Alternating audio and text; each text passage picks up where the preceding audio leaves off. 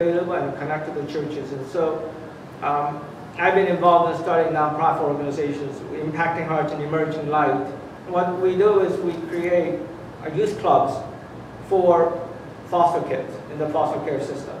Los Angeles County right now is the largest foster care system in the country.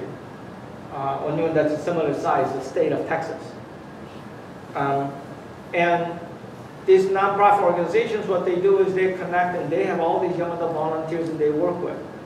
And then I connected them to various offices of the Child Protective Services. And now we have over 5 different locations in 5 different churches. So what happens, the churches who are too small to have youth ministry, we bring in outside volunteers, and overnight they have a built-in youth ministry. That can be young people from church and foster kids coming together. And the volunteers come from outside. And we put that in the church's program, and we have it in 5 different churches in different parts of LA County, and that draws over 200 foster kids on a weekly basis. Because we let young people lead the way, let young people do it in a way that makes sense to them. Too often, I think our churches do not take the time to let young people lead. And we ask young people to do things in a way that's comfortable for older members. And if we're not careful, that can give message to younger people that older Presbyterians are only worried about money.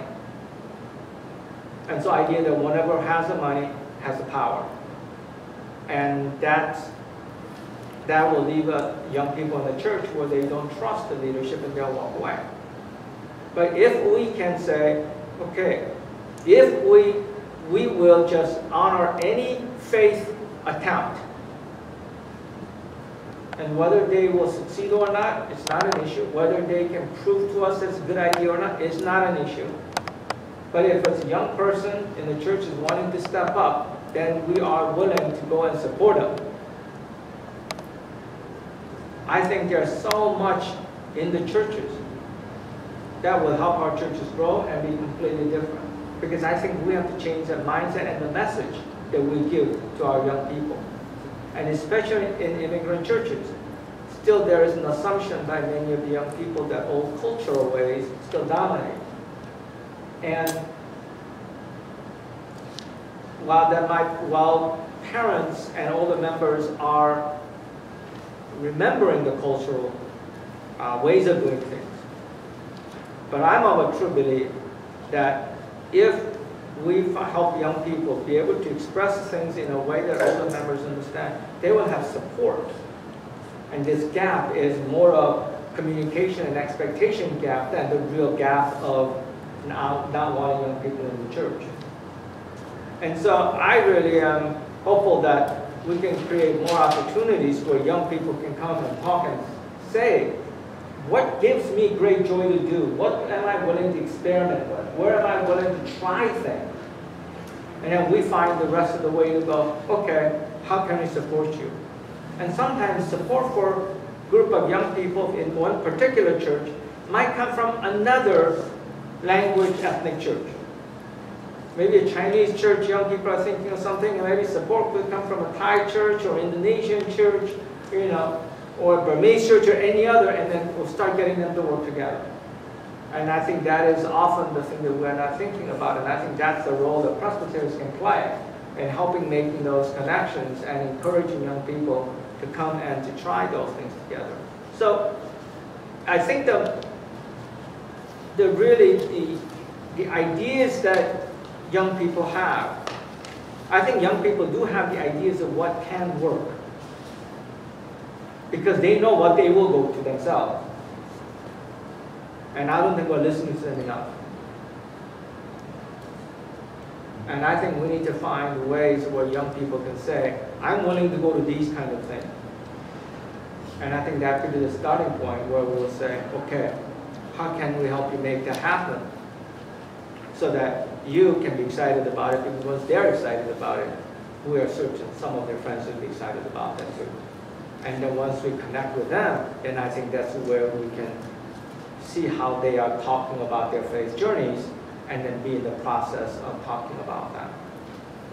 because otherwise I think we're going to try to hang on to the old churches that are not going to be effective in the long run. But I think the hope is in the young people, and I think if we are serious, we're going to put money toward it. And I think we really have to create ways of sharing with them that we trust them. So I hope that makes sense. Thank you.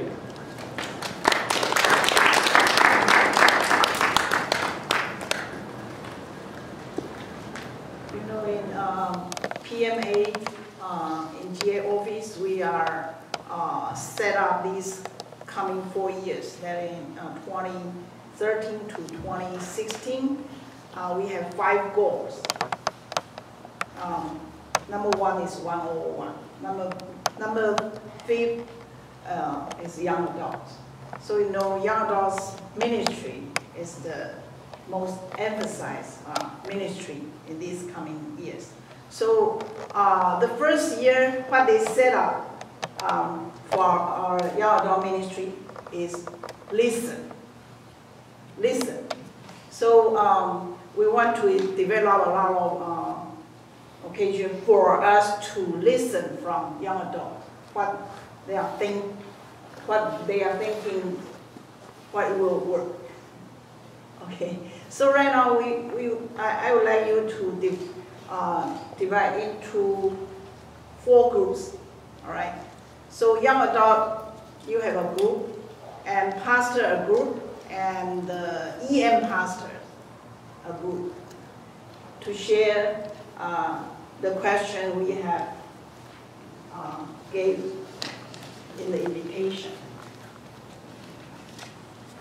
And then after 30 minutes, we will come back to share each other for what your group thinking about, how we can support our young adult, what they want to do.